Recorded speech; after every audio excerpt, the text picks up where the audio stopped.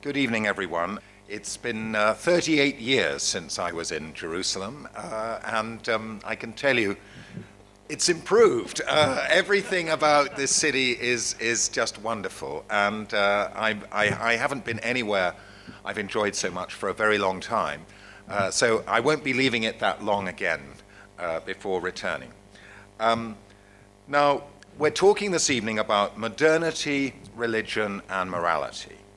Those are very general ideas, so we're going to try and make it a bit more specific. And you will have heard, many of you will have participated in the marvelous seminar we've been running this week. So now I'm going to introduce our two main speakers, probably both of them known to most of you. But anyway, George Weigel is both a Catholic with a capital C and a Catholic with a small c scholar. A truly transatlantic intellectual, as at home in history and theology as he is in biography and what they used to call the higher journalism. I have reviewed several of his books, and I cannot recommend them too highly.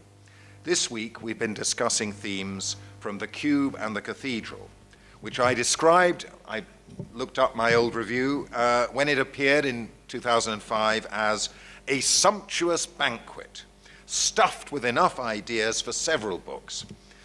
And we look forward to developing his ideas further this evening. Yoram Hazony is one of Israel's most distinguished political and theological thinkers.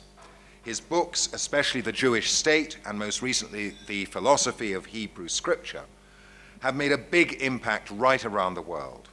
3 years ago, I had the honor to chair a fascinating discussion about the Hebrew Bible between Yoram and Rabbi Jonathan Sachs, which I believe you can find on YouTube. It's well worth looking up that discussion too. Here in Jerusalem, Yoram founded the Shalem Center, which has now morphed into Israel's first liberal arts college, and he is also president of the Herzl Institute. So the way we're going to do this, I think, is that I shall ask some questions, and George and Yoram will discuss with each other, and then we'll throw it open to the floor, maybe around about 8:30 or so, and I hope you'll all join in, and we'll have a really good discussion. Our topic this evening is kind of Western civilization, all of it. How's it doing? And maybe we'll have a little bit of a debate. I'm going to take the side that it's not doing so great. The reason that I say this is that I understand the West to have been built on the Bible, and I'm sure that my colleagues will come and say, "Well, Yoram, you know that the West was built on the Bible and on Plato and Aristotle and what came after that." And I'd actually like to, just in order to be provocative and make the evening more interesting for those of you who, came all this way, to say that actually no, although I know plenty about the contributions of Plato and Aristotle, but what we consider to be the West is that world which also not only had Plato and Aristotle, but had to have as the pillars of it built by the Bible, and especially by the Hebrew Bible, by the Old Testament. We have, for example, the Islamic world, which had plenty of Plato and Aristotle. There's a tremendous amount of study of Plato and Aristotle in the Islamic world, but the Islamic world did not have the Hebrew Bible, the Old Testament. And the divergence between the West and the Middle East is to a significant degree that. Now, I'll give you a couple of points to back this up, but I want to rush to the end of what it is that I'm going to propose so that you're not guessing. The West was created by the Bible to a very, very significant degree, essentially so. And if you were to take the Bible out of the West, then the West would not only, I believe, cease to be the West, which, so what? It could be something nicer than the West, who cares? But I also believe that it would not survive the ordeal. I believe that if you remove the Bible from the West, you basically have residual fumes from spirits of the Bible hanging out. And as soon as those are used up, as soon as those are dissipated, then you will not have a West. I want to give you a couple of examples of what it is that I'm talking about. But first, let's talk about that other crucial component of the West, which is liberalism. Liberalism, the belief that, that society best orders itself, and I believe this too. Society best orders itself when it concerns itself with, first of all, with the liberty of the individuals who live in the society. Second, that there be equality before the law and equality of fundamental opportunity for the people living in this society. All right, those are liberal values. I hold those values, but I don't think those values are remotely enough in order to be able to sustain a society. Let's just consider a couple of examples. We have in the Western world today an unprecedented crisis of birth rates, of childbirth, child rearing. Sometimes it's called the crisis of the family. There's other components of the crisis of the family, but for the moment, let's just talk about this one biblical concept, one Old Testament Hebrew Bible concept. Pour vous, be fruitful and multiply. Fill the earth and conquer it and subdue it, is the first commandment of the Jewish Bible. To the extent that Christians take the Jewish Bible seriously as part of the Christian Bible, and very frequently it has been taken extremely seriously, then that becomes a commandment also for Christians. And that's a commandment which expresses God's joy in our multiplying. Somebody could say, what does God care if we multiply? He should care about the quality of the content of our character, not the number of our children. But the Jewish God cares about the number of our children because he thinks that health and well-being and flourishing and fulfillment depend on each and every one of us trying to do our best to have children, and not just one child or 1.5 children or whatever's in the vogue now, but many children to flourish, to multiply. And so long as a society believes in its future, then it invests in having children. Now, today we have the most liberal societies that have ever existed, thank God. Wealthiest, healthiest in many ways. But they don't want to have children. In Israel, we are having children. Israel, the average Jewish woman in Israel has 3 children, and it's going up every year. For 10 years, it's been going up. I'm very proud of that. But the entire rest of the Western world is not producing enough children to be able to reproduce itself. That is, if you go to a country like Holland or like Germany, England, France, Italy, none of these countries are countries that produce enough children so that they will be able to maintain themselves going into the future. What does that mean? What's happening there? Well, we know roughly what's happening. What's happening is that people feel free, people feel equal. We've achieved that. They're free, they're equal. They're the freest, most equal people they've ever been. But they've lost any sort of sense of what it means to have responsibility for the future of their nations, of their religions, of their traditions, of the good in the world. Yes, the good, I said the good. That is, there are some societies and some movements and some intellectual ideas and some political movements that are not good. That you may have noticed there are some things in the world that are just not good. And if you want to fight the things that are not good and do good in the world, we call that the covenant between God and the Jewish people, the covenant between God and all nations that follow in alliance with the Jewish people. That covenant is based on the assumption that we're here in the world to give God a hand and do some good. And God says to us, well, how are you going to do any good if there aren't any of you? If you're disappearing? You're not going to do any good. Get out there, get married, have kids, and then do some good. You think you can do good without that? Now, this is a very, very simple clash between the modern West, which thinks that you're okay if you are, fulfilling yourself. And a biblical-based civilization which says you're not okay unless you're doing something in order to make this world something decent and worth living in, not just today, not just by carrying the groceries for the woman across the street or putting on tefillin, but for the next generation and the next and the next. I'll give you a second example. There's an awful lot of talk about immigration. Awful lot of talk about it. I want to try to put a slightly different spin on it from what we usually hear in the news. The Hebrew Bible is based on the assumption, when I say the Hebrew Bible, I mean virtually the entire corpus of the biblical texts, and then going on into the Talmud, is based on the assumption that there is such a thing as a nation, that there is such a thing as a people. God creates the nations in Genesis, and from there to the end of time, as far as we know, there are going to be nations. The Bible it's not a John Lennon, imagine there's no countries, no peoples, no religions, we'll all just become sort of this paste of people listening to early 70s pop music. No.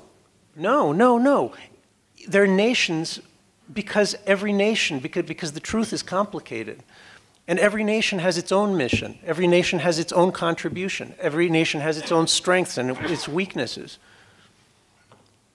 Every nation has something to contribute.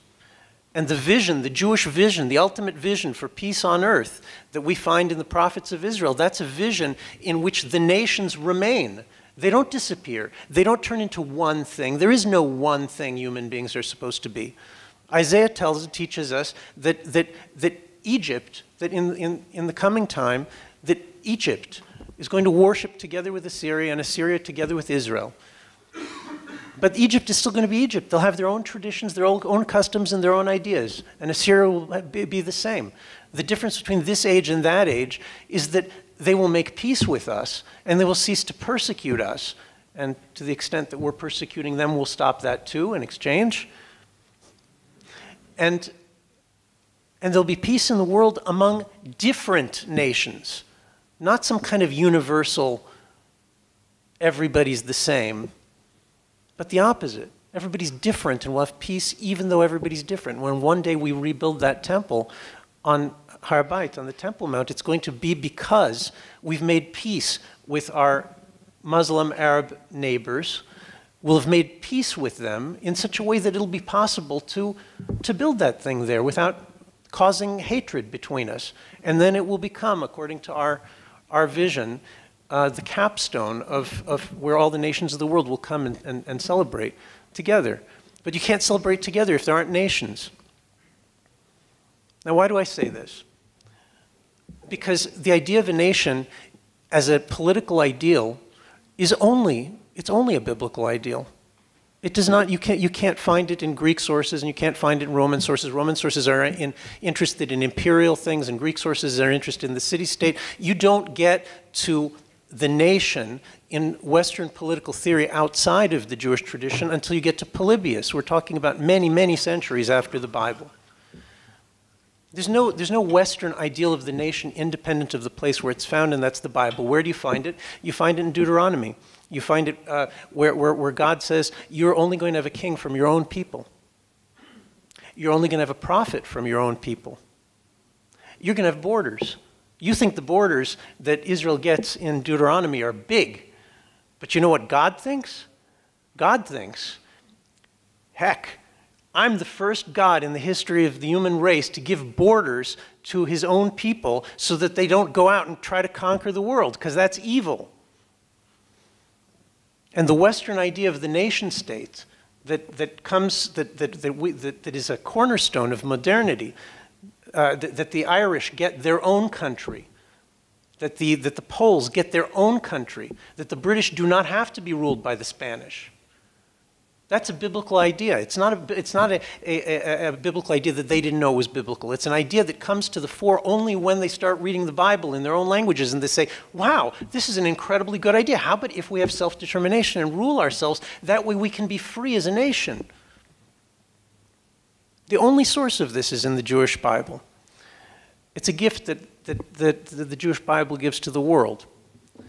And today, when I see, the German chancellor, and she says 1.5 million Middle Easterners entering this year into my country, no problem. I think she needs to read her Bible.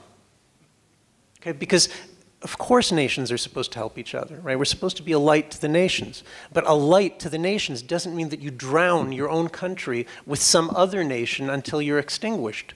I apologize if I'm hurting somebody's feelings, but I think we really have to talk about this.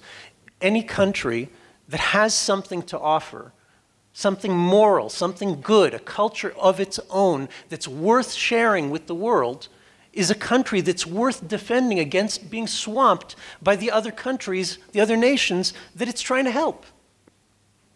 If that's not obvious, then, like I say, I think we just need to go back to the Bible. So I've just given you 2 examples, and our time is short, so I'll stop here. But my conclusion is pretty simple. We're the freest and most equal peoples who've ever lived, and it's great. And if we don't have the Bible, then we lose our compass. We don't have families, we don't have nations, we don't have anything other than people who are free. And the answer to the question, free to do what? Well, I don't think there's any answer to that once you've eliminated all the other values. Good evening to everyone. It's a great honor to be here. I want to thank the Tikvah Fund for bringing me to Jerusalem for the 4th time. I'm 2 ahead of Daniel here and intend to stay ahead in the future. It's been a very enjoyable week for me. I want to thank the colleagues in the seminar for that. Dr. Hazony and I have evidently been reading each other for 20 years and admiring each other from a distance for 2 decades, so it's a great pleasure to finally meet and initiate what I hope is a great personal friendship as well as intellectual friendship. Let me make 5 brief points that are more or less connected that I hope will provoke some conversation. Some of this will be repetitive for those who are in the seminar, so I ask their forgiveness ahead of time.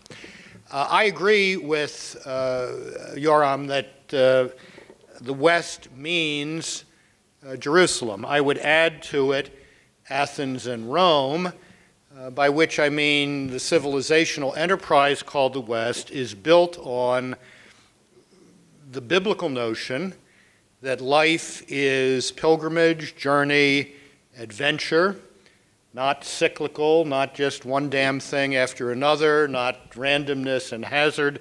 And in that sense, the Exodus really is the foundational metaphor for what the Western world.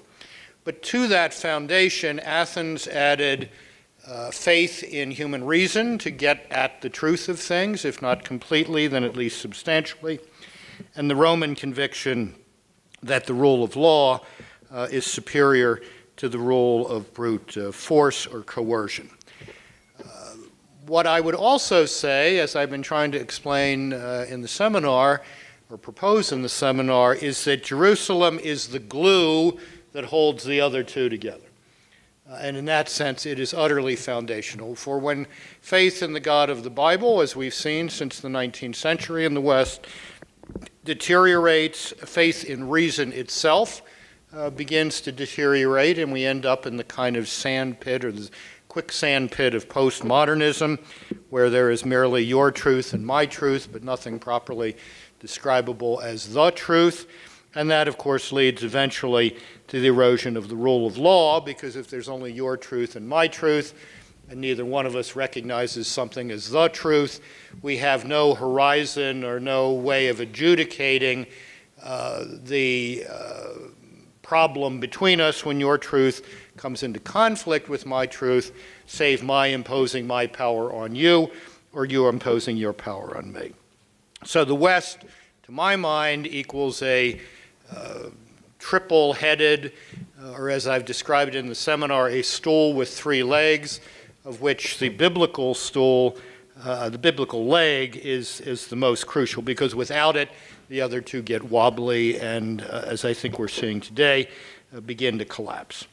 Second point I want to just put out for our reflection occurred to me somewhere between dinner and this meeting tonight, and that is, it's often thought in the secular world that the principal way of thinking about modernity is that modernity equals the scientific method. Modernity equals science.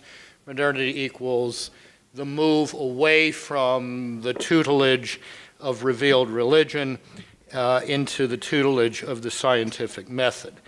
And it occurred to me that it's worth thinking about the fact that in the two most dramatic developments of two of the most dramatic developments in the contemporary scientific world, in genetics and cosmology, astrophysics, the two crucial ideas were implanted in the West by religious men, indeed Catholic priests. Modern genetics begins with the Austrian monk, Augustinian monk Gregor Mendel. The Big Bang theory, which dominates cosmology today, begins with the Belgian Jesuit Georges Lemaitre.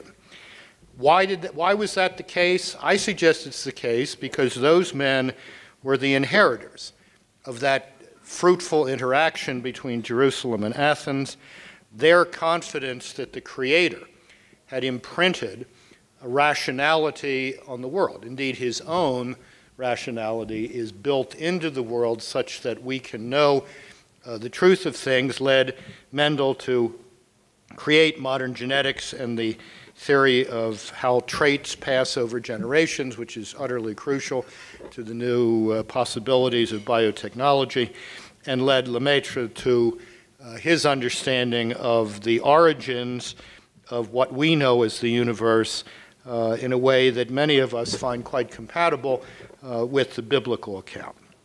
So there's a second idea. We might want to talk about modernity, science, and religion. Often understood to be antinomies. I think modern science is inconceivable without biblical religion, and it is no accident that modern science emerged in the West, not in Hindu cultures, not in Confucian cultures, not in Buddhist cultures. It emerged in a culture saturated with the truths of biblical religion.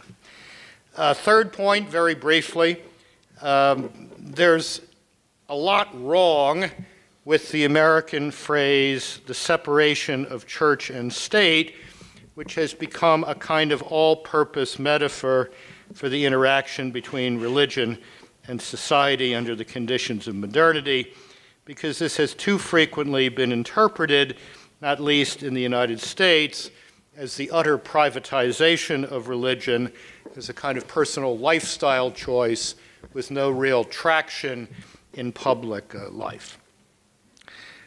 I happen to think the institutional separation of church and state is very good news for the church. I have no interest in established churches. I believe the church's entanglement, the Catholic Church's entanglement, the Christian Church's entanglement with state power in the form of legal establishment was a kind of Babylonian exile from which Christianity is only emerging in recent decades, sometimes by its own means, sometimes by other means. The separation of political authority from the spiritual authority is very good for religious communities, in my view, but it has tended to be bad news for the state in two ways. One is, as has increasingly happened in my country, if this institutional separation of the institutions of religion and governance is understood to be one in which the state tolerates, to whatever degree it finds agreeable, the public expression of religious conviction, it seems almost inevitable that religious conviction is driven to the margins of the public discourse, and the net result is what my old friend, the late Father Richard John Newhouse, called the naked public square. Not only a public space shorn of religious conviction, but denuded of religiously informed moral conviction. And we see this more and more in the United States today as the state, in the person of the U.S. Supreme Court, begins to erect a kind of new religious establishment called by some expressive individualism, of which the most recent Supreme Court decision in the matter of who can marry whom was a pluperfect expression. Fourth point, briefly, the moral life, morality, absent the Bible and moral reason, leads to various forms of sentimentality, which lead to various forms of moralism, which lead to things like yesterday's European Union decision that was on the front pages of papers all over this country today. That was not an exercise in moral judgment or moral reason. It was moralism substituting for moral reason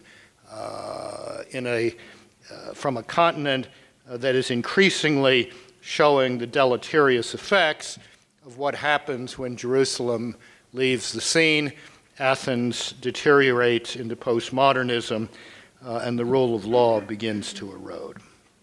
Finally, and if I haven't offended at least everybody at least once here, maybe this will do it, the secular West is the secular West in the sense of the Western democratic project.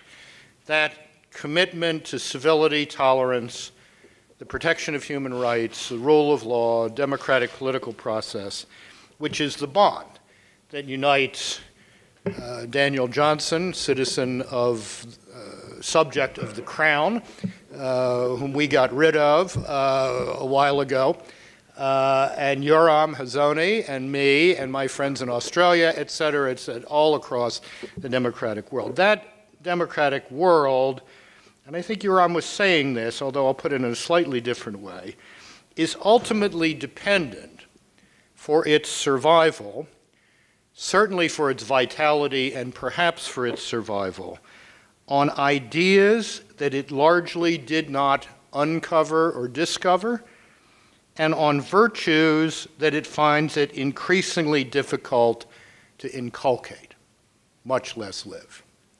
And therefore, we need, across this brotherhood, if the ladies will permit me, brotherhood of democratic peoples around the world, a new reflection on the moral cultural foundations of the great project of self-governance in which we are engaged.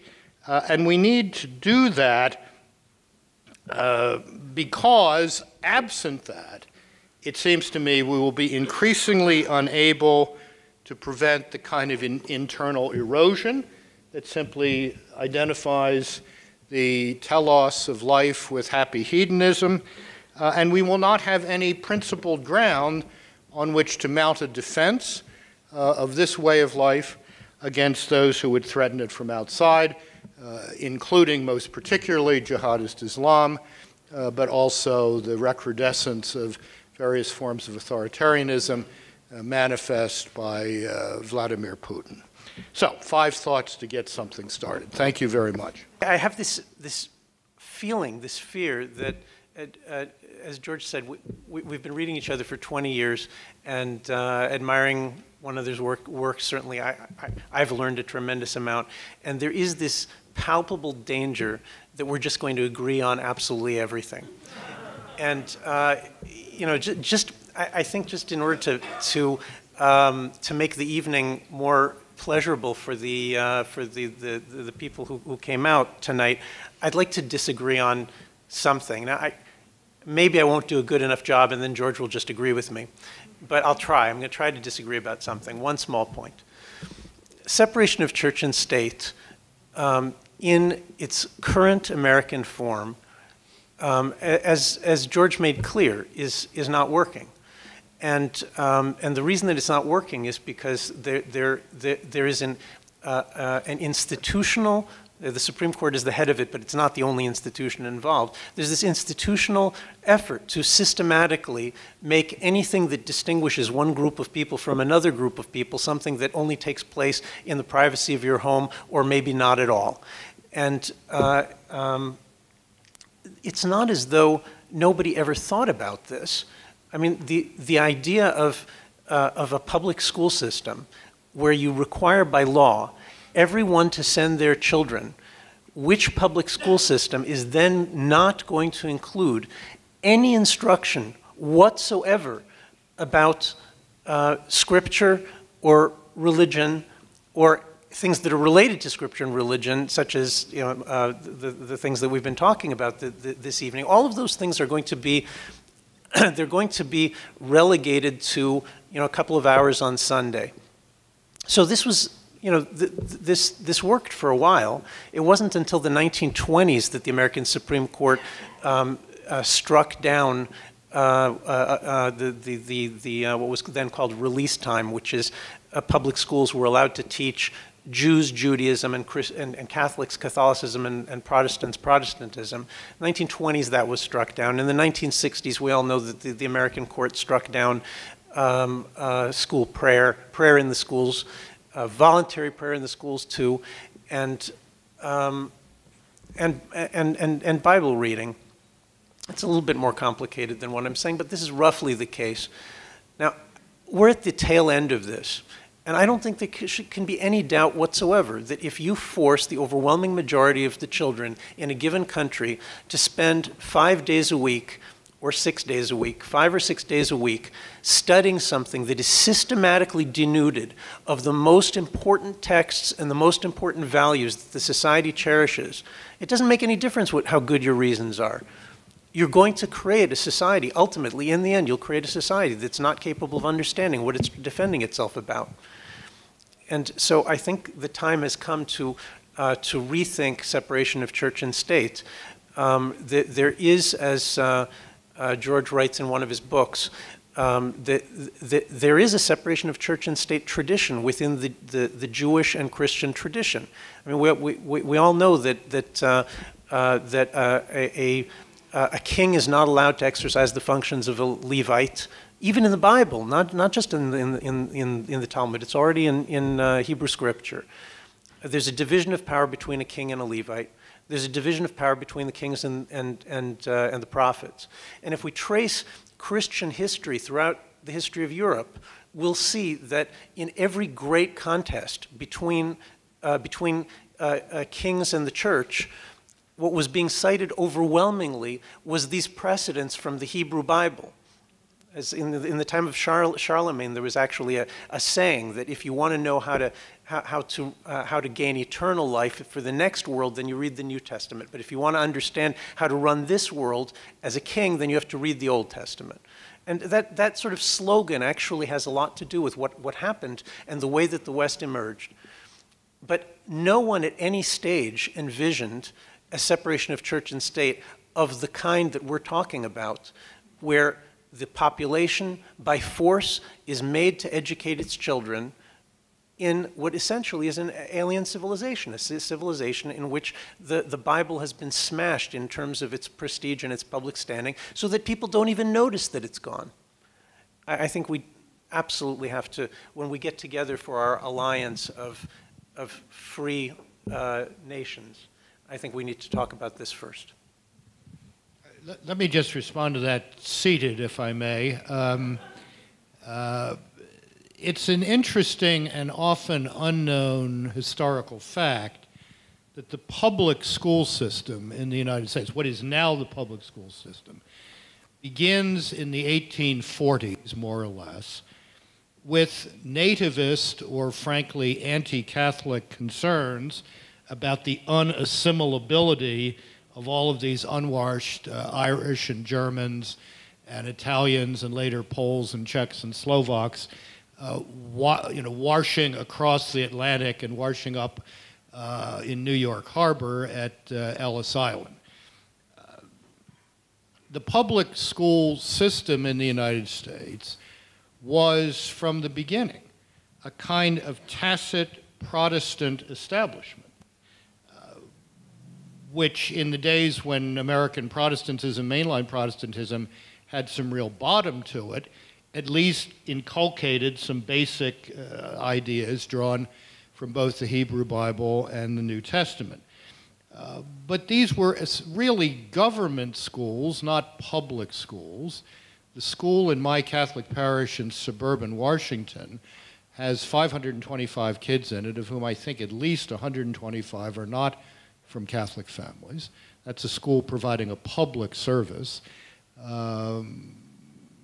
The hegemony of the term public school for government school is, I think, part of the problem here. And that tacit Protestant establishment has become, in the U.S., I think to a quite intolerable degree, I won't disagree with that, a not-so-tacit establishment of secularism. The answer to this, it seems to me, is not complicated. It's to separate funding from delivery. I believe that a just state provides for the education of its citizenry, and I think that it's a matter of justice for the citizens to support, through their taxes, the education of future generations. But that funding need not flow directly through schools run by the state.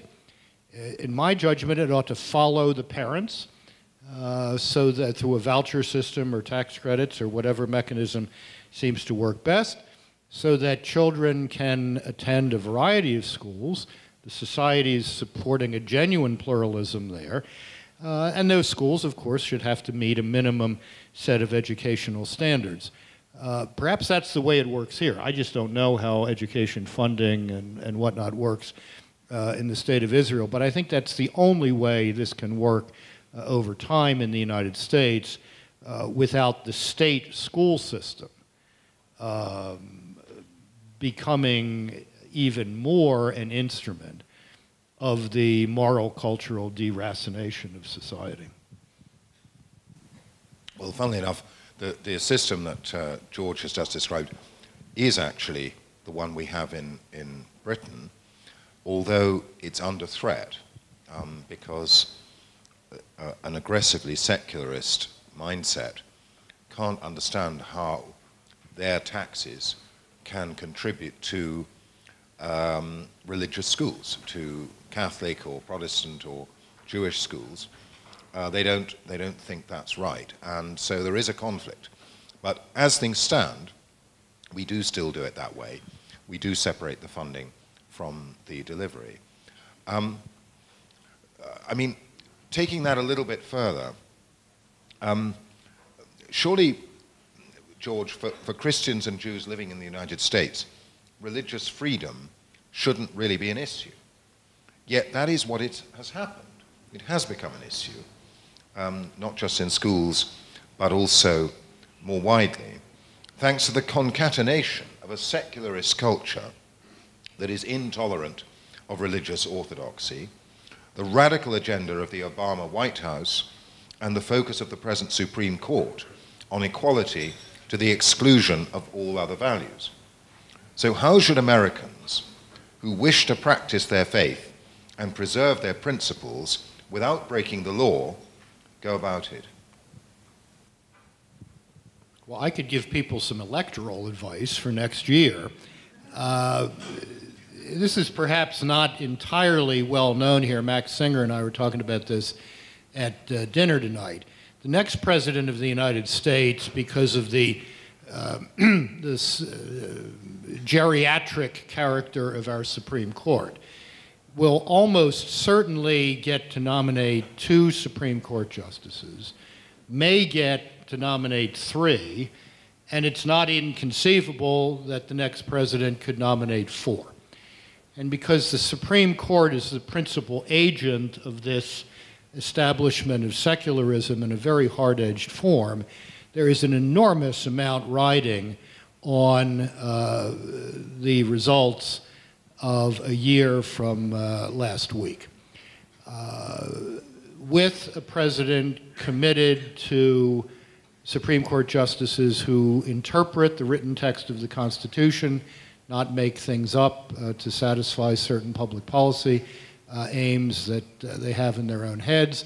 I think it is possible to reverse at least the framework, the legal framework, in which this drive towards the naked public square has been conducted, really, since, as Yoram says, since the immediate post-World War II period. If, to get down to cases, there is a Democratic president with a sufficient critical mass of Democrats in the Senate to confirm 2, 3, or 4 Supreme Court nominees, then this problem is going to be infinitely more difficult to address. And it's going to start hitting not only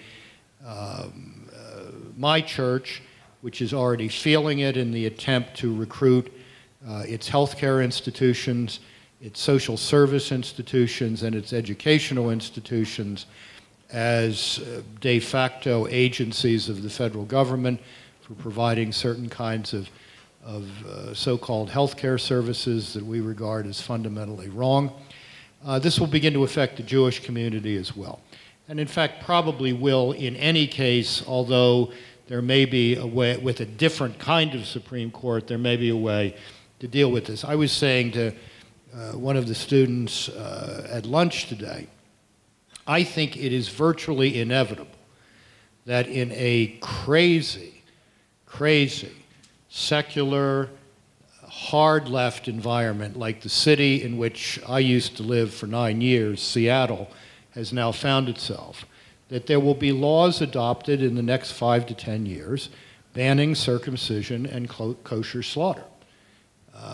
That's where it's going to hit immediately in the Jewish community.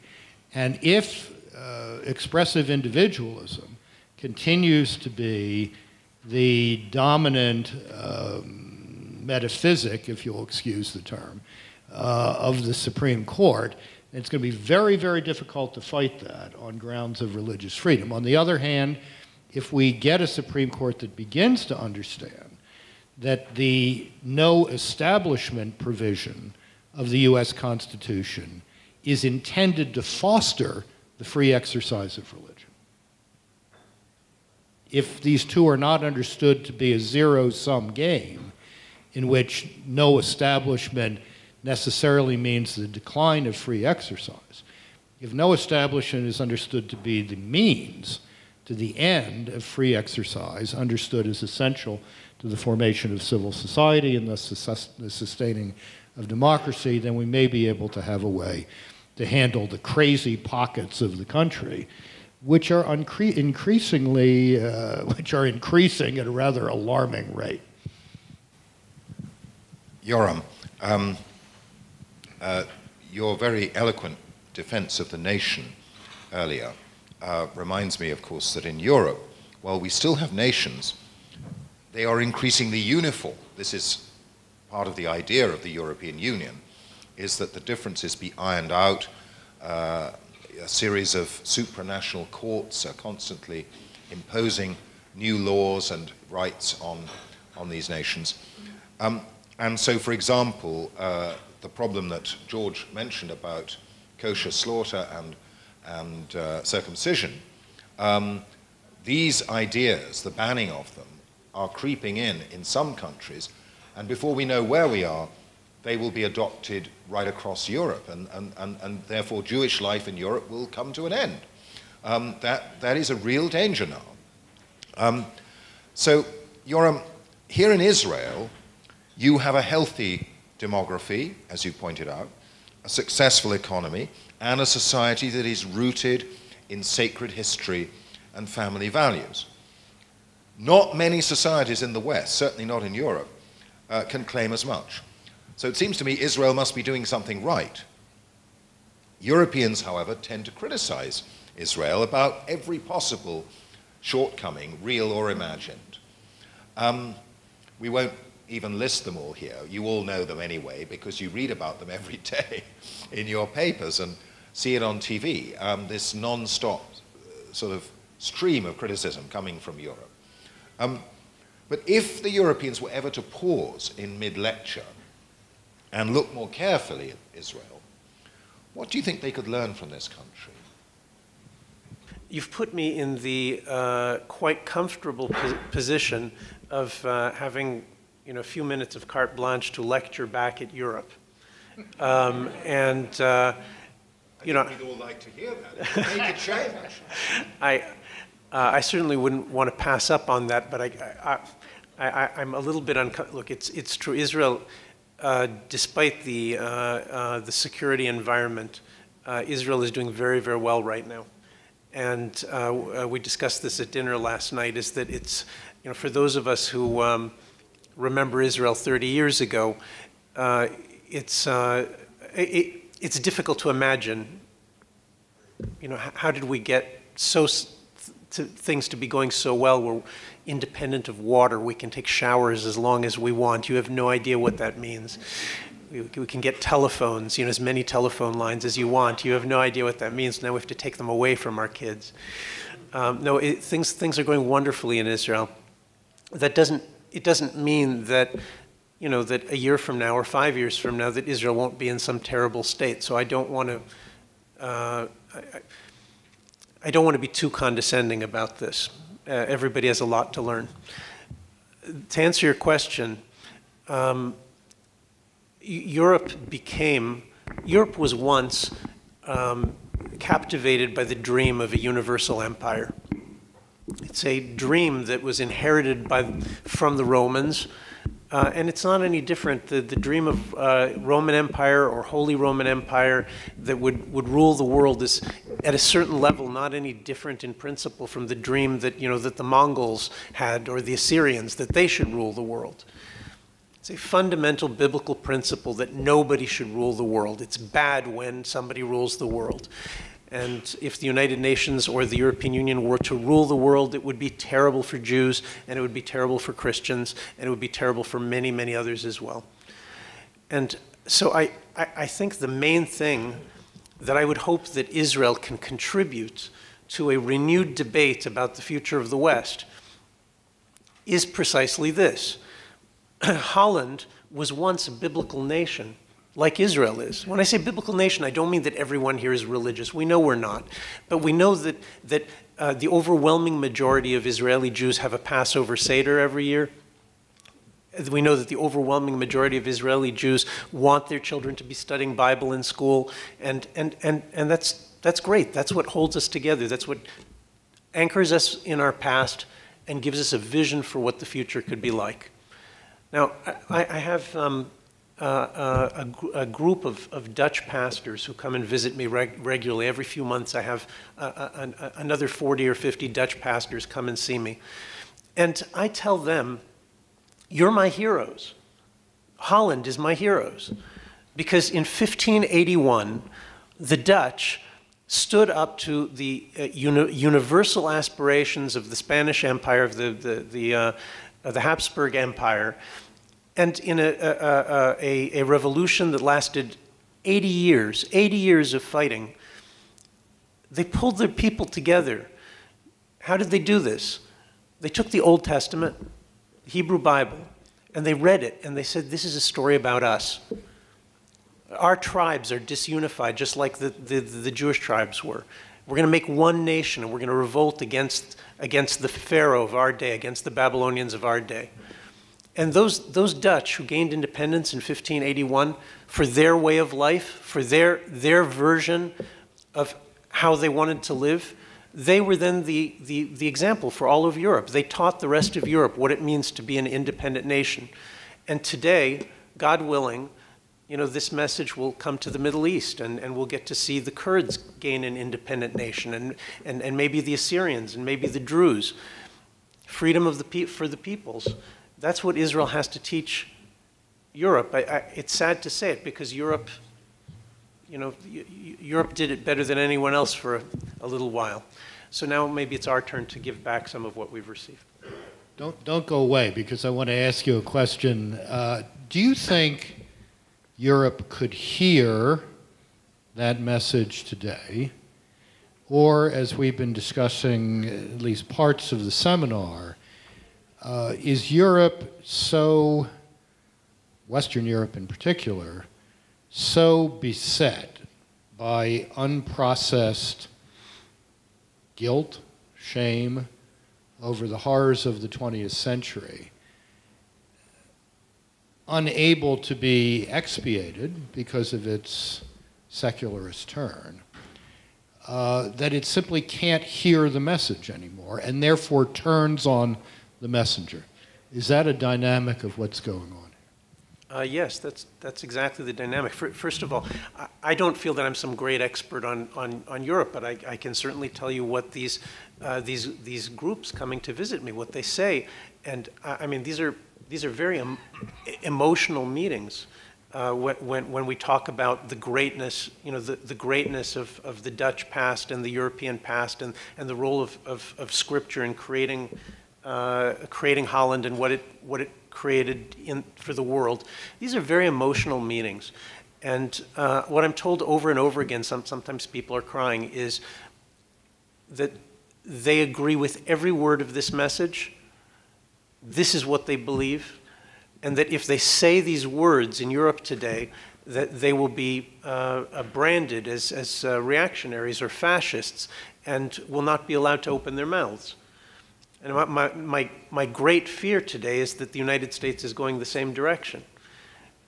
So, yes, there's no doubt that you've correctly identified the mechanism. The mechanism is that the Jews learned from the Holocaust, from World War II, a lesson that we say never again. And what we mean by never again is we're never going to allow ourselves to be disarmed again. We're going to fight to save our children under any circumstance. That's what we learned from the Holocaust.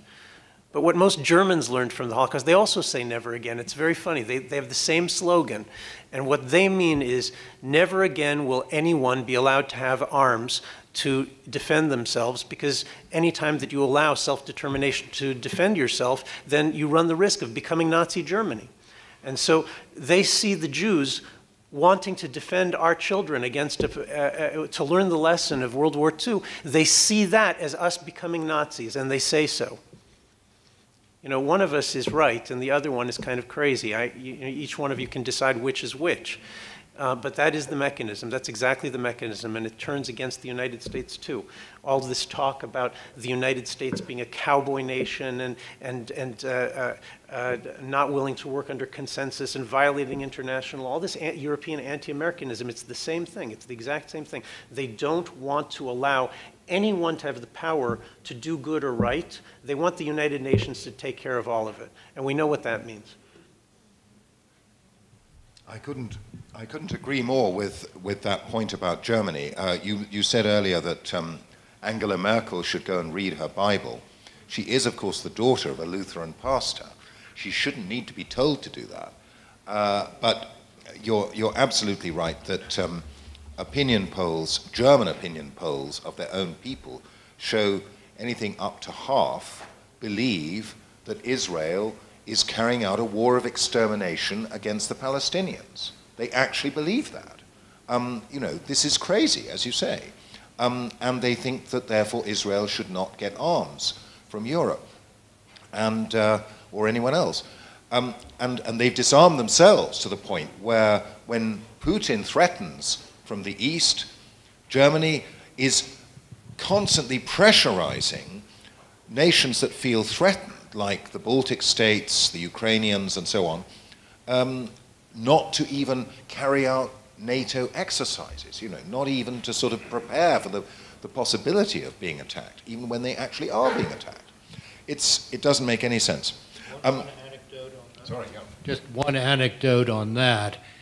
At about the time that Russia invaded and annexed Crimea, a friend of mine who was monitoring Polish television told me about a program in which two talking heads, one a German foreign policy expert, the other the Polish interviewer. And in response to a question from the Pole, the German said, Germany can accept a Russia up to the Polish border, to which the Pole immediately replied, which one? Okay. However, I don't want to make it too easy for our two great interlocutors. So this is a question to both of you, Yoram and George. Our mutual friend, Rabbi Lord Sachs, has argued recently in his book, Not in God's Name, which is about religious violence in the 21st century, that the 21st century is already proving to be a period not, as the academic consensus still maintains, of continuing secularization, but actually of desecularization. Now we, in this room, most of us with at least some religious convictions, may welcome this trend. But we are already witnessing wars of religion in the Muslim world that often make a huge impact far beyond that world, not least here in Israel. So I think I do have to ask both of you, does all religion, even biblical religion, have the potential to unleash violence, as atheists like to claim? And if so, how can we avoid that trap? How can we prevent us going back to the era of wars of religion? Violence is a human thing. I think that in the 20th century we did the experiment where we removed religion from being a bone of contention in Europe, and it immediately replaced itself with Bolshevism and Nazism and fascism. And I think they did a pretty good job of being violent without the help of religion.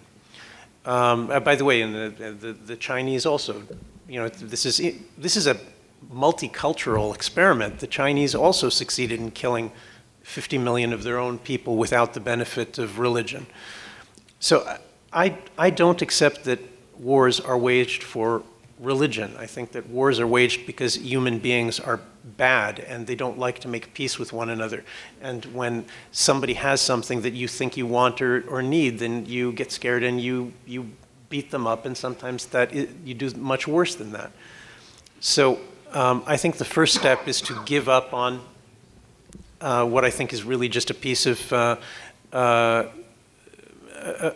malicious propaganda, that war, which is fundamental to the human condition everywhere, is fought for religion. War is not fought for religion. It's fought for other reasons. Even the Iranians and the Saudis, who are fighting a pretty darn good example of a religious war, are not fighting a religious war that if you took away their religious disagreements, they'd still be scared of one another. I tend to agree with Rabbi Sachs that, he's wonderfully eloquent on this subject, and I certainly agree that religion has a positive role to play. I'm a little bit hesitant to say that the appropriate way for religions to approach peacemaking among religions, which I think is a highly desirable thing, is to get all the religions in the room and for everybody to sort of warm up to one another because all religions are equal. All religions are not equal. And the issues that divide Christians and Jews to this day, the wounds that need to be healed between Christians and Jews, are not the same as the wounds that divide Hindus and Jews. It's a completely different thing. In fact, there may be no such wounds at all. And so I would like to see a focusing on what religions can share, which is not forced into the sort of Rousseauian framework of everybody has to be equal because we're all religions. I think this is simply false. I think that the number one goal for the coming decades for Jews and Christians is to see whether it's not possible to create an alliance of Jews and Christians in those religious and political matters and moral matters in which we agree. And if we're capable of doing that, then we can bring others in as well. But I would want to focus attention on that. Here in Israel, we obviously have to focus attention on our relationship with the Muslim world. But to be quite frank, at the moment, there is not a very great interest in that. So waiting for the time that that might be possible, as it is with our Christian friends.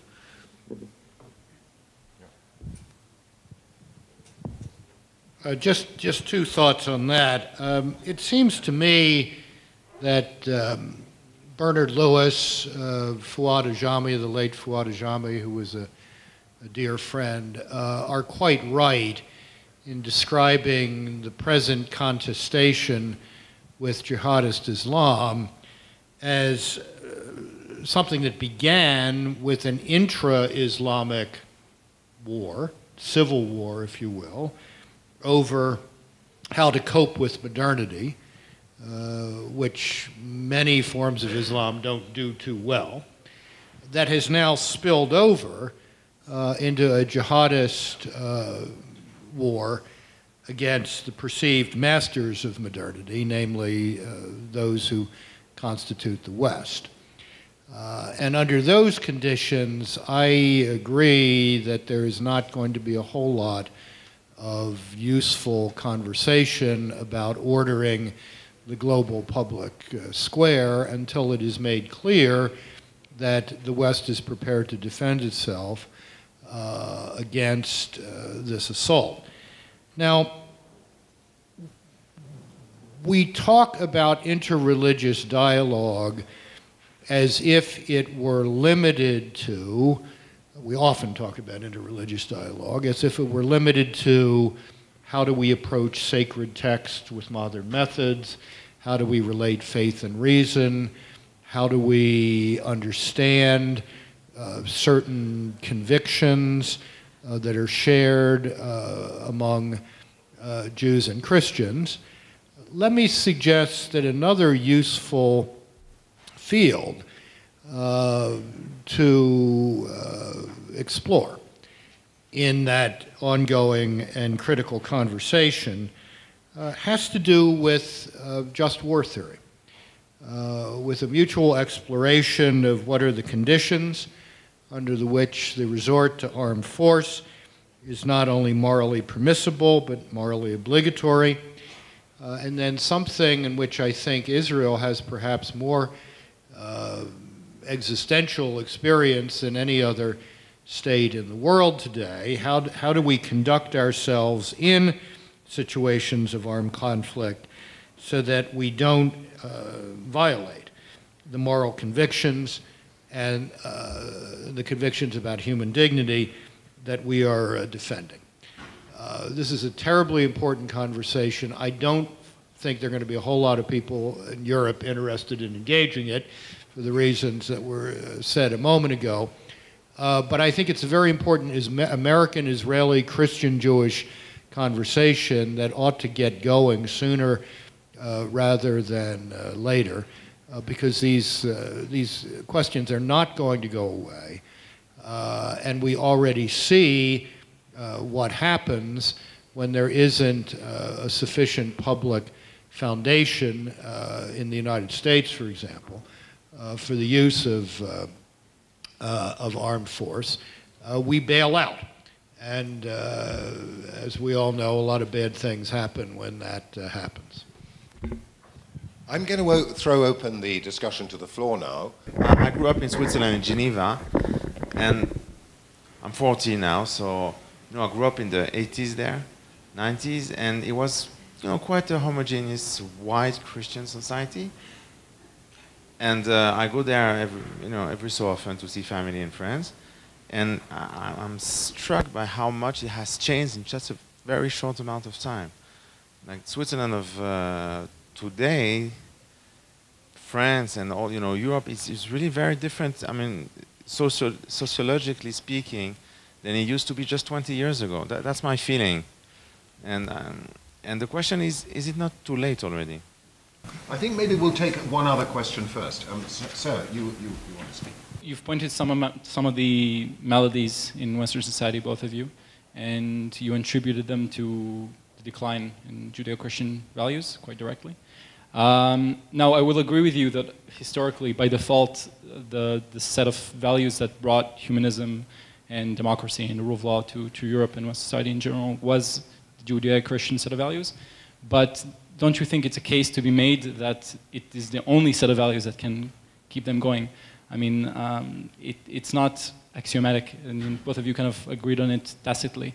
But I think I would make 2 points to you. First of all, it is not, to my opinion, the only worldview that can maintain a society to keep a birth rate high, and its kind of instinct of survival not to let immigration wash it.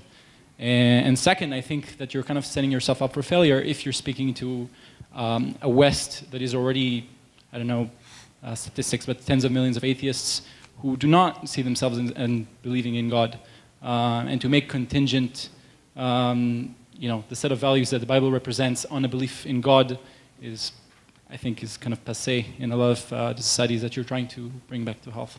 So that's the 2 points I would make. Okay, so basically we've got, is it too late? And does it matter anyway? Is this the only kind of values you can have? So Yoram, do you want to start? I was taking this course on Soviet politics as an undergraduate 30 years ago. 800 students per semester took this course. And this man was witty, this man was brilliant.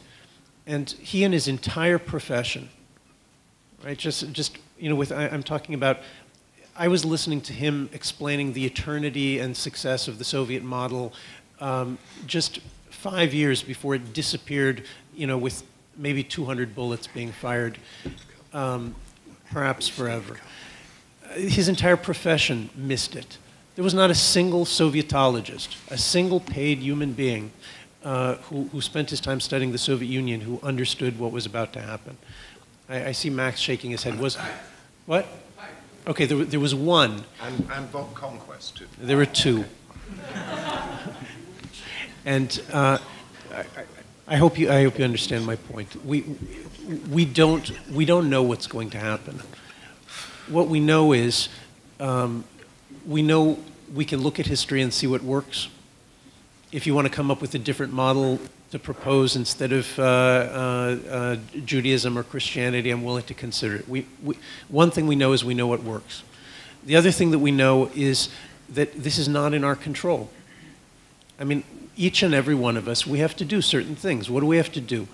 On a personal level, if we have the ability to start studying Torah, studying our tradition, then we should do it. It's the source of all of our strength.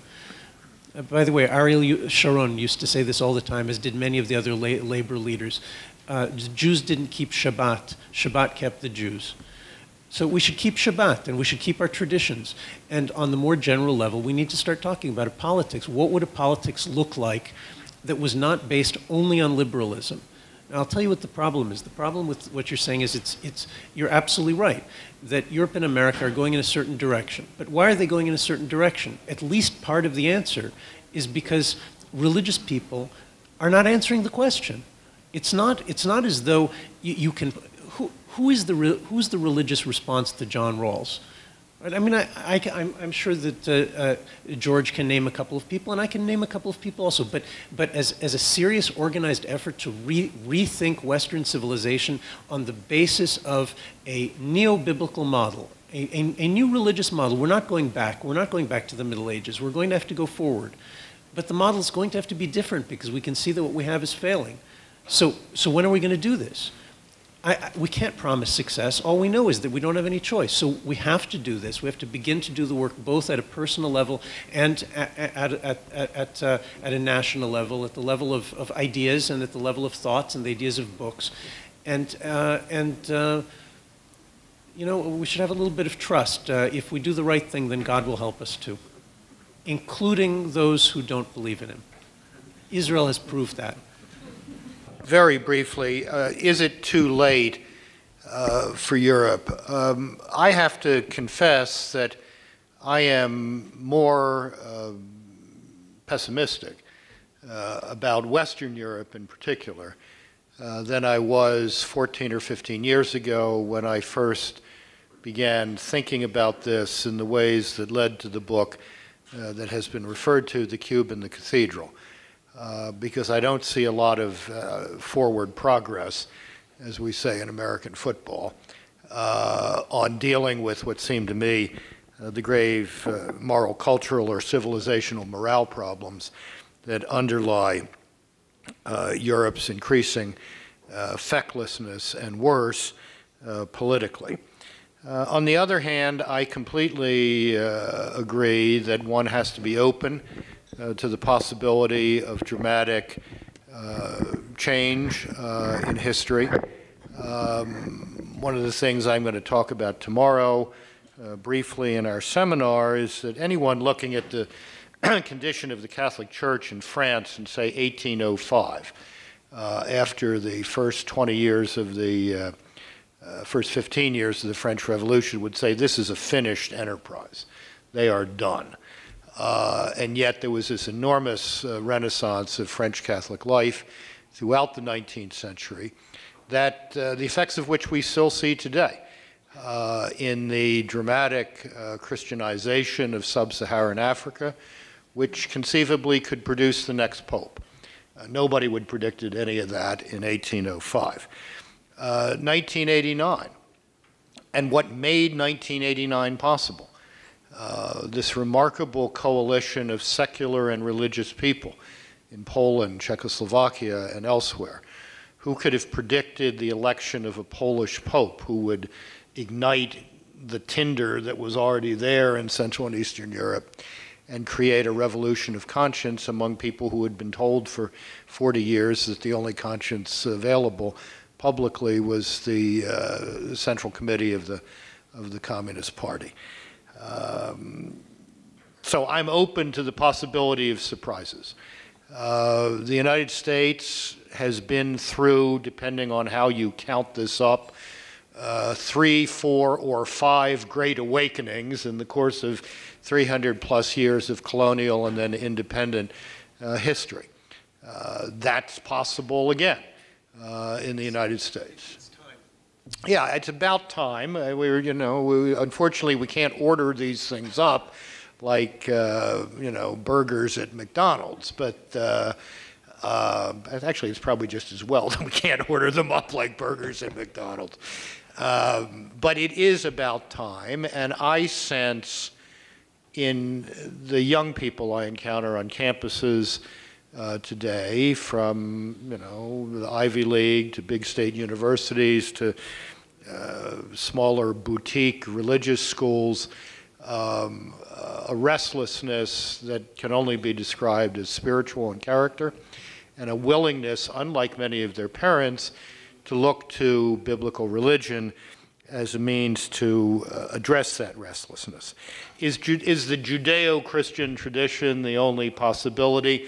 I mean, theoretically, no.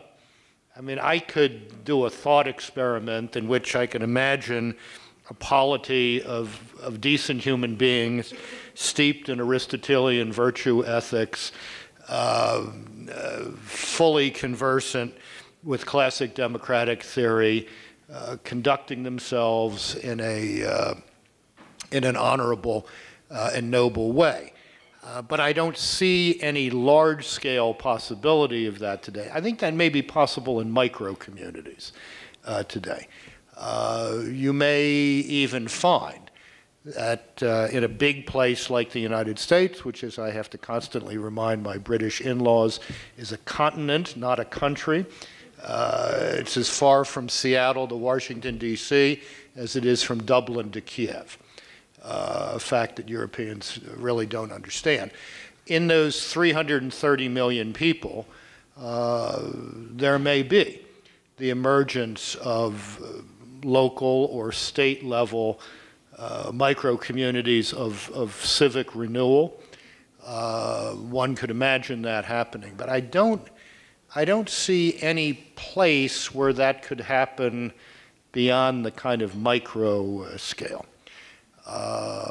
In part because, as we've discussed in our seminar, unfortunately, what we used to call political science in the West has lost its connection to classical political theory. Political science in most Western universities is now a subset of statistics. It's a numbers crunching game. Now, there are obviously exceptions to that, and we all know where they are. But the main drift is not towards thinking the great thoughts about what makes for a just and noble and satisfying common life. And secondly, because, and I don't mean here simply to instrumentalize biblical religion, but for most human beings, weak and prone to doing bad stuff, as we are, the idea God wants me to behave this way is a shorter route to decency than Aristotle's ethics. It's just a shorter route to decency. Now, you may want to fill that out over time. You may want to marry the two, as I certainly would want to do, as Thomas Aquinas did. Isn't that no faith in humanity, though? That only a divine being can be a source of morality? No, I think no, I didn't say that's the only way. I said that's the shortest way. That's the easiest way. And in fact, I think the experience of the United States is that America has become a remarkably tolerant political community, not out of a deep, widespread public knowledge of John Locke, but out of the conviction God wants me to be tolerant of people, God wills me to be tolerant of people who have a different understanding of the will of God than I do. I think that's just the empirical fact. Thank you. I've got Yigal and so, yes. 3 or 4 very brief points. There was a recent decision of an appeal court in France saying that you can't put a creche in a public place. It might sound familiar. Laïcité is still rampant in France, and that's a good indication of what's going on there. It may be significant also that there are 6 Catholics and 3 Jews on the United States Supreme Court and no Protestants, and nevertheless they're doing what they're doing. Perhaps somebody could comment on that. Do we have anything to learn from Eastern religious traditions? Should we not be looking at Buddhism and Hinduism and see if they've got more in common with us than jihadism? Israel is a tiny country. We have our borders. We have no territorial expansionist ideas. We don't want to convert anybody to Judaism. Those are big differences, and I think those should be addressed as well. I'm very appreciative of the last words of George Weigel, but because they appear in our writings by Rav Sadia Gaon many thousand years ago. But I would like to point out 2 things, or perhaps only one. Firstly, we seem to claim that returning to the Bible may reawaken values that are forgotten. However, there is also a danger. How do we make sure that we read the Bible correctly? That is, helping along the right values. Secondly, but this is something else altogether. It appears that we give an instrumental role to the Bible and to religion. However, religion is quite more than that. Religion is also about a dialogue between man and God, about other things that we do. So this seems to ignore at least half of what religion should mean. So these are my 2 points. A couple of points on that, on both questions. 6 Catholics and 3 Jews on the U.S. Supreme Court. That is viewed sociologically or socio-historically an example of successful assimilation of Irish Americans, Italian Americans, African Americans, and Jewish Americans from a variety of national backgrounds. However, I speak with a certain certainty that 2 of the 6 Catholics are best described as vestigial in their Catholicism. It's like a chemical trace that you find after, if you look very hard. And I don't see any indication that Justices Breyer, Ginsburg, or Kagan are anything other than committed to the expressive individualist project, which all three of them not only endorsed, but in the Obergefell decision, written by one of the vestigial Catholics, Tony Kennedy, but seemed weirdly happy to leave it with his kind of airy-fairy logic, which, if you are interested in reading intellectual demolition derby projects, I invite you to read Justice Scalia's dissent on Kennedy's Obergefell decision.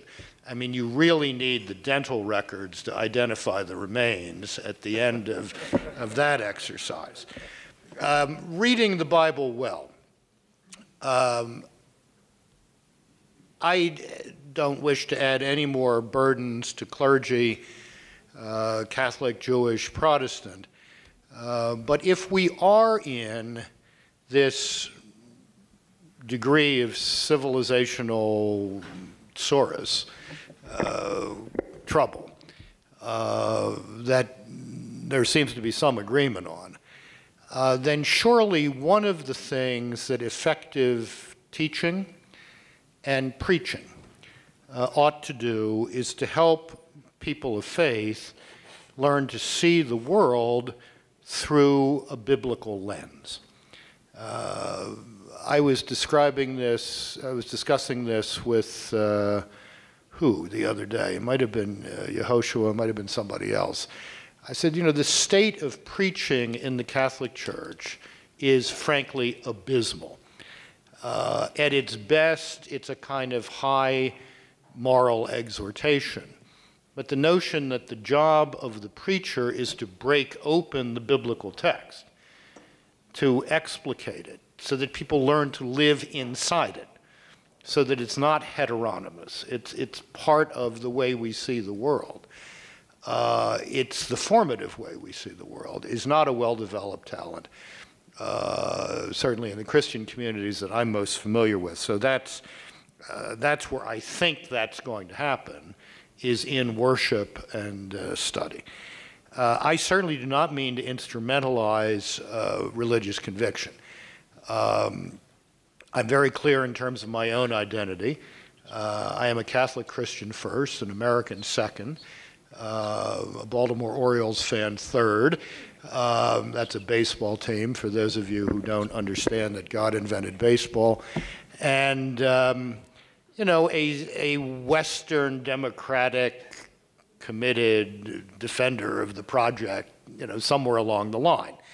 But I have, you know, had the opportunity to spend a lot of time with a lot of religious people, Jewish, Catholic, Protestant, who have married these various levels of identity in a very powerful way. And then I had the extraordinary privilege of spending 13 years in active conversation with John Paul II, which was 3 graduate educations in itself, and then trying to explicate his thought for a world audience in 1,500 pages of 2 volumes of biography was an attempt precisely to de-instrumentalize religious conviction and show how the animation of lives and consciences for those whose first commitment is to be faithful to the God of the Bible can have transformative effects in history. Yoram, would you like to say a few words? But just before you do, we're coming towards the end of the evening, and if there is anyone else who has a burning question that they simply have to get out, yes, I can see you. Okay, Yoram, I think your daughter might have something she wants to say. I was taught that at lectures I should ask questions and not make comments, so I'll ask a question to Professor Weigel if I can. I want to take us back to the separation of church and state, and to what you mentioned about public schools. You said that the money could come from the government, but we could privatize what is taught in schools. But then you reserved that by saying, well, actually, we still would have to have some kind of requirement of what is taught in these different schools that we're giving public money to.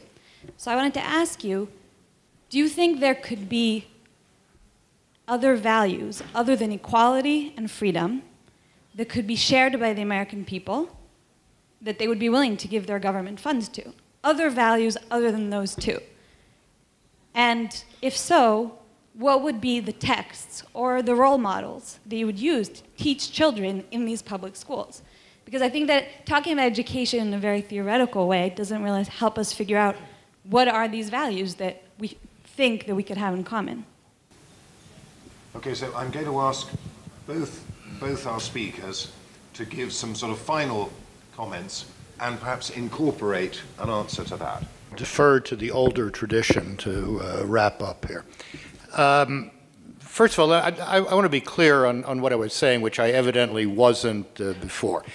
I was talking about minimal educational standards that would be expected, whether the school in question was a Quaker school or a Catholic school or a Jewish day school or a government-run secular school, although I would hope that the pluralization of American elementary and secondary education would gradually reduce the role of the state in the education business, which I don't think, based on the past 40 years of experience in the U.S., it does particularly well. And I'm talking about, minimal literacy standards, math skills, science knowledge, et cetera. What would be the moral formation, the human formation, in those schools which are not religiously grounded? I'm not sure what the answer would be to that today, because the common moral culture has so deteriorated that the question of getting agreement on what would be a values curriculum, an ethics curriculum, would be very difficult to come by. Once you get past the very generic notion people should be nice to each other, it's hard to see where you would go. Which is why I think we have to demonopolize elementary and secondary education, because the state schools are simply not going to provide that kind of character formation when they can't even teach math, science, and reading skills properly, as they manifestly cannot do when you measure American test scores against other students from around the world. My last word, that's probably not a particularly good answer, but it's the things that come to mind right now. Last word for the evening is simply to say that I am very happy to see evolving here under the leadership of Tikvah, Yehoshua, Yoram, and allied parties, the kind of high-level discussion of religion and society in a non-instrumental way that has gotten past these shibboleths that impede this discussion in Europe and in significant parts of the United States today. I think this is an enormously positive sign for Israel. It makes me feel even more at home here than I've felt from the beginning, which I've always felt, that this was a kindred political community. And I hope that there can be, over time, some very fruitful conversation between what may turn out to be, all due respects to the United Kingdom, the two pillars of the democratic experiment in the 21st century, namely Israel and the United States. There was a question about how do we make sure that we're interpreting the Bible in a reasonable way, and there was a question about really people aren't so interested in God anymore, and I actually think that these are very similar questions. We Jews are absolutely, I mean, anybody wants to, please just be offended. It's okay. It's just true. We Jews are absolutely abysmal at talking to the world, talking to the public about the things that we Jews believe. Now just do a thought experiment for a moment. How many people, how many Jews can you think of who would classify, who would qualify as being a significant public figure who bothers to spend his or her time explaining the Jewish God or the Jewish Bible or the Jewish tradition, Torah, to mass media, in bestsellers, on television, radio, movies? Who is there? So, okay, so there's Rabbi Sachs. How many times can we mention him in one evening? God bless him. He's terrific. He's the best. He should live to be 300 years old, and he should keep doing it. But, you know, maybe we could use a second or a third. All right, so maybe there are a couple others that I'm missing. But surely you understand the problem. The problem is that there's two kinds of Jews who deal in ideas. There's the yeshiva world, the Orthodox yeshiva world, which is overwhelmingly turned in on itself. There's wonderful things in there, an ocean of Torah, wonderful things. It speaks to itself. It doesn't speak to the overwhelming majority of Jews, much less to the rest of the world that's waiting to hear what do the Jews have to say.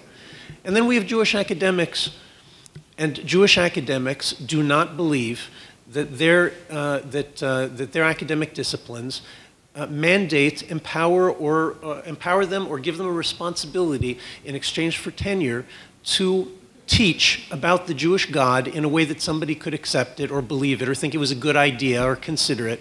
And they're not empowered or mandated to teach Torah, Jewish ideas, in a way that somebody could. Now, I could probably name 5 exceptions. Maybe I could get up to 10. I'm talking about in the entire academic world. We're talking about tens of thousands of people who, in one way or another, are involved in teaching about Judaism.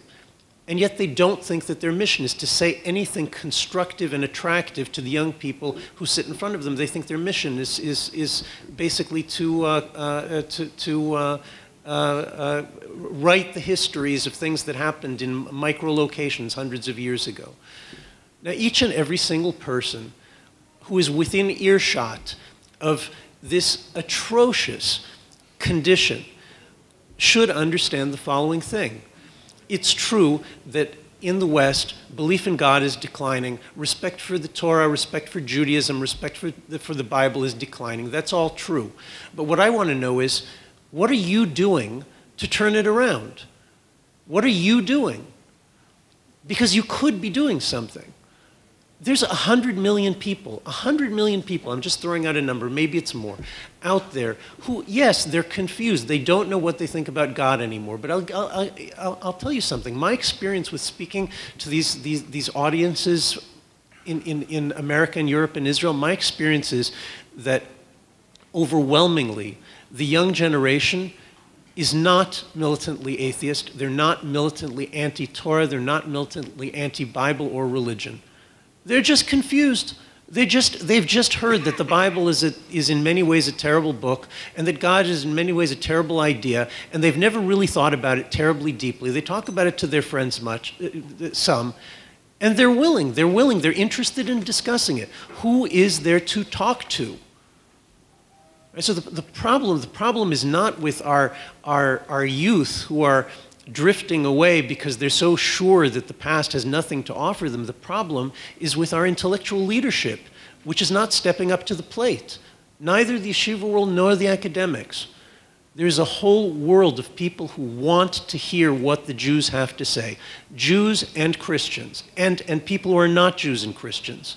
A whole world. And we're just not saying anything. And I'll just leave you with one last comment about this. Our prophets, the prophets of Israel, Nevi'ei Israel, they disagree about so many things. They're Jews. They disagree about so many things, but there's some things that they don't disagree about. Here's one of the things that they don't disagree about, that the ideal for a Jew should be that Yerushalayim, Jerusalem, should become a place to which all nations of the world turn, and they say, come, let's go to hear what God has to say, what the Jews have to say. That's an ideal in Isaiah, in Yeshayahu, in Yirmiyahu, in Zechariah, in Yechezkel. Moshe Rabbeinu even talks about it. It's just the Jewish ideal.